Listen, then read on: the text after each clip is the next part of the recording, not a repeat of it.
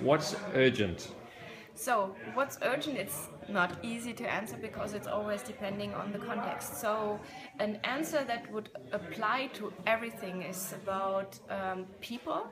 So, the human-centeredness and the sustainability context. Is it environmental?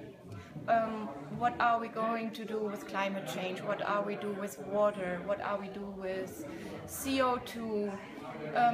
But it's also about, now we have so many foreigners here, guests from very challenging countries with a very challenging politic. So what is urgent is a very personal matter.